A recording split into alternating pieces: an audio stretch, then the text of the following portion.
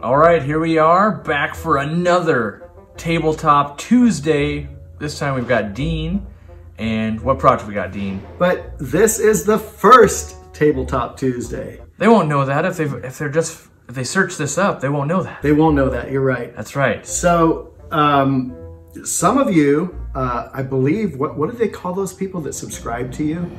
Subscribers. Yeah, they might have seen the completed one of these in one of the short little videos that we did. Oh, a member, yeah. And the member thing, yes, member. That's true. Yeah, right? Yep. So what we're going to do today is we're going to make, I'm going to call it a fry trap, a fry saver. It could be used for quarantining fish, but we're making it out of two parts, basically. Two parts. We will have the links on there. You can get them from Amazon. You can probably get them from your hardware store also. If you buy these parts from Amazon, I get to go to dinner. I told Dean I'll buy him dinner if enough people actually do this project. Right, if enough you do it. So let's get right into it. We're just here in my living room.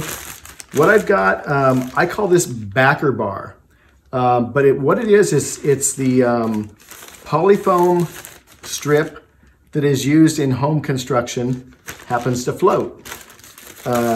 And we've got a basket. Now this is actually a pond basket. It's designed for planting pond plants in, where the water can get all the way around. But if you look at it, see in there? Yeah, I think you're gonna see little holes. Big fish can't get through, little fish can. That's the whole key to this. I'll show you some other tips with this in a second, but let's get this thing open. Two ways we're gonna use this thing is sitting on top of a tank or floating. The beauty is it works both ways. This backer bar is foam and it floats. So just take it, I put a nice little smooth cut on it. It's very cheap. It's cheap. That 20 feet is like $2 or $3. We're talking this whole project is under 10. Yes.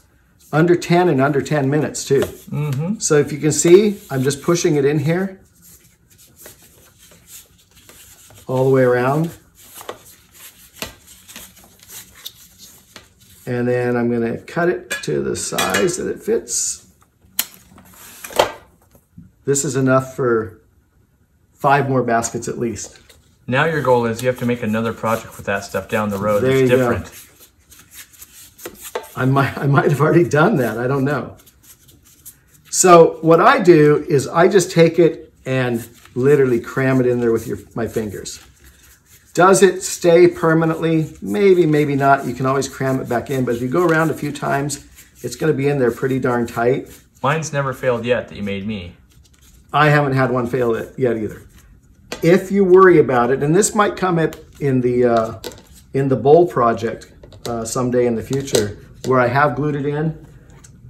I have used silicone, 100% silicone. Put the silicone down, then push this in, and it'll be in there forever. But this is a 10-minute project. No time for silicone. And it's the styrofoam that floats. That's why we're putting that in there. Right, exactly. So the basket will float. Now, or the foam, I guess, is technically what it is. It's foam, yeah, it's foam. Yeah. So we will do some B-roll of one floating in my fish room. In Corey's fish room with the female guppies. And what I do with this is 10 by 10 on top. It's about 7 inches on the bottom.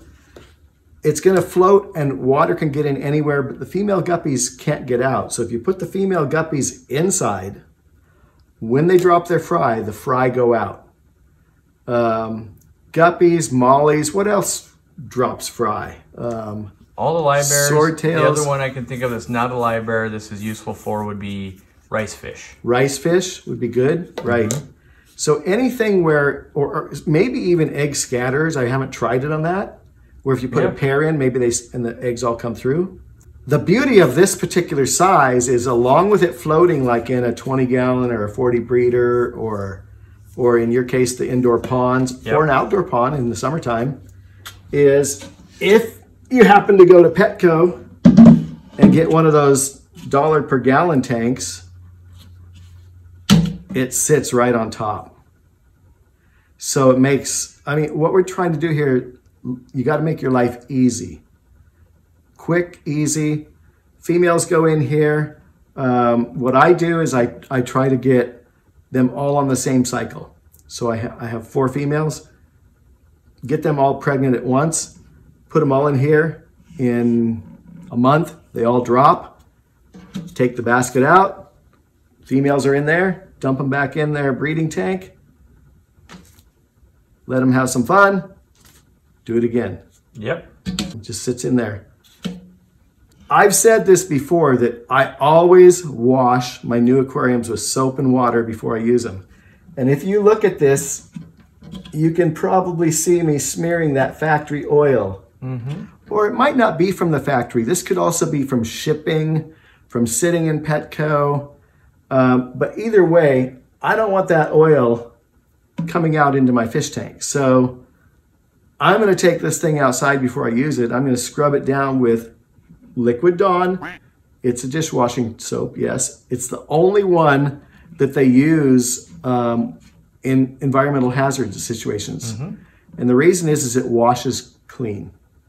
Doesn't leave a residue, and I've never had a problem with that. Thoroughly rinsing, I assume. And you know, if you really want to be cautious about the rinse process, dump some white vinegar in and rinse it with that after you've done the soap, and it'll take care of any residue.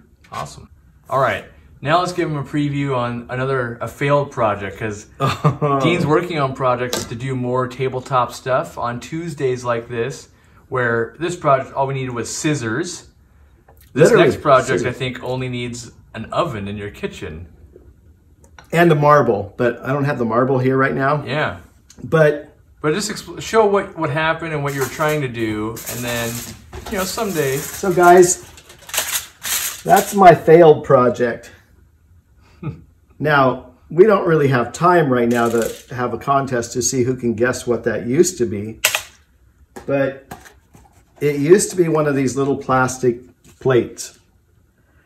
And in my fish room, I have these 6-inch diameter, 12-inch tall glass vases that I use for hatching eggs.